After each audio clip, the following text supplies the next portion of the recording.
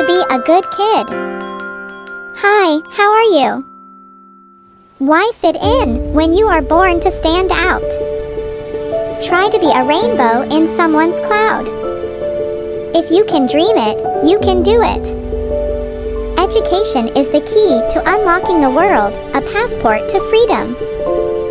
The beautiful thing about learning is that no one can take it away from you. Be honest and trusting. Good boys and girls tell the truth. You may have heard this said to you, and it is usually true. But the bigger picture is that honesty is a key part of building relationships based on trust. This will benefit you as a child and as an adult. Manage your emotions.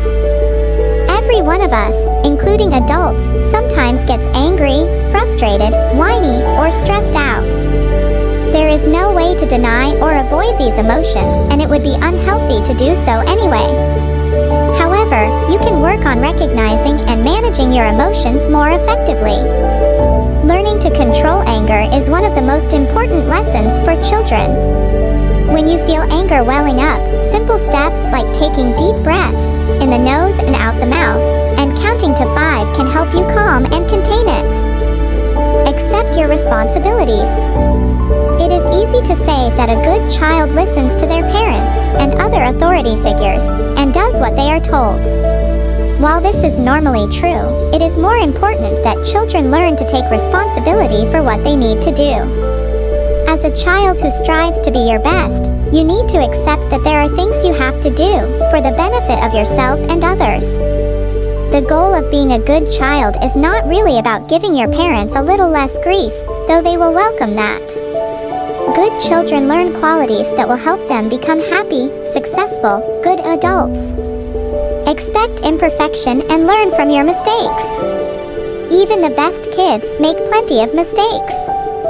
It is part of growing up, and simply of being human. The important thing is what you do with your imperfections. Learning from mistakes is a sign of maturity and is sure to be appreciated by your parents.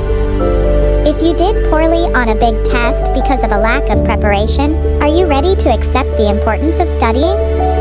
If you were grounded for talking back to your mother in public, do you now understand the importance of showing respect? When a thoughtful, maturing child makes such mistakes, she learns from them and moves forward better off for it. Expect imperfection and learn to solve problems yourself. Children who are seen as bad because of bad behavior often have trouble dealing with their problems in the proper way. Confusion and frustration often lead to bad decisions. But being able to recognize and solve problems puts you on a path towards self-reliance and confidence. Remember how proud your parents were when you put a puzzle together by yourself, or wrote your own name. Even when you learned to unlatch the kitchen cabinet and made a giant mess everywhere, there was probably some pride mixed in because parents know the importance of self-reliance and problem-solving skills in the adult world. Know when to ask for help.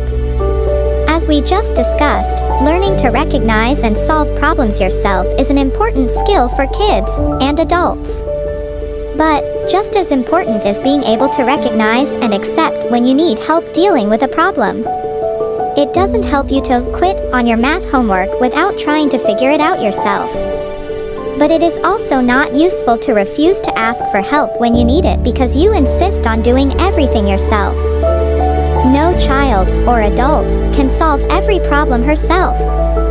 Your parents want to give you assistance when you need it, and will see your willingness to ask as a positive sign. Don't expect them to solve every problem for you though. That is a sign of immaturity. How do you know when to keep trying to solve a problem yourself, and when to ask for help? There is no secret formula. You have to trust yourself to make the decision. Have you given the problem your best effort? Are you out of ideas for how to deal with it? If so, then it is probably time to ask for assistance.